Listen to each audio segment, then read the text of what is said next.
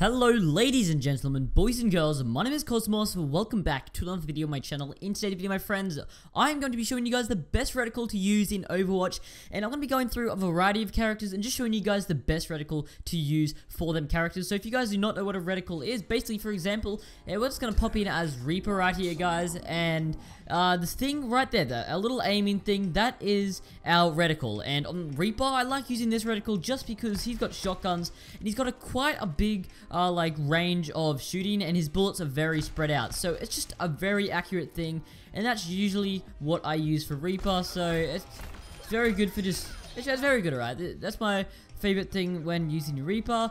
But if you're using a character such as, let's say, McCree, the little circle isn't that accurate for him. So if we look at the circle on him, the circle it's pretty good, but I'm going to show you guys something a lot better. So what you're going to want to do to change the reticle is you're going to want to go over to options, and you're going to go over to controls, and then go down to your reticle, and what that's going to do is you can pick whatever you want. And what I like to have on McCree and some other characters as well is short crosshairs. So usually I use short crosshairs on my characters, except for like Reaper and Diva and all that. But I usually have the color green just because it stands out. You don't want it to be blending in. But this is our short crosshairs here. You can have long crosshairs, but this just looks a lot better in my opinion, and it gives you just a lot more aim, and it's just a lot better as we got like the little crosshairs there. So it's something like you'd see in like games like Call of Duty and all that, and it's just very good, man. It's very good,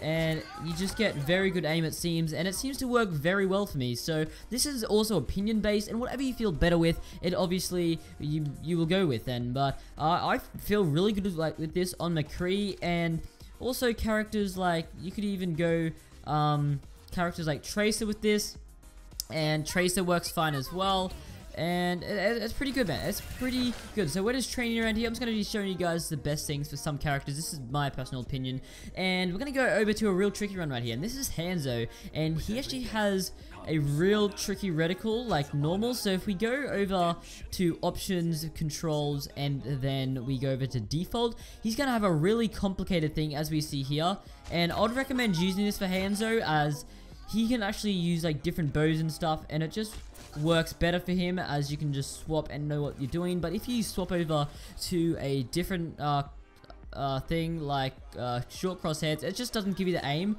and when I swap modes, it just, you can't even tell the difference. So it's not really the best thing to do, but I would just recommend keeping the default on Hanzo. And if you're using like support heroes and stuff, it doesn't really matter. So if you're a Lucio, it doesn't really matter what you use, it's just up to your opinion.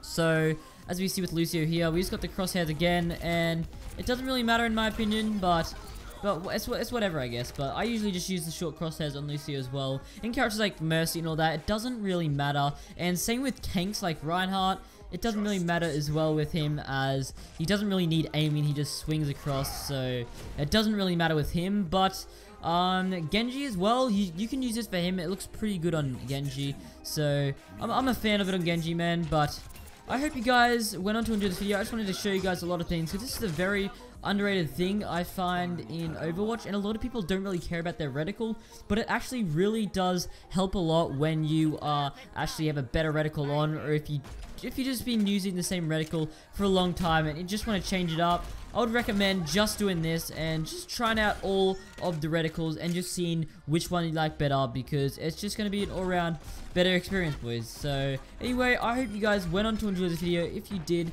make sure you leave it a thumbs up, and if you have not subscribed yet, make sure you go along and do that as well. But anyway guys, I'll see you in the next one. Peace out.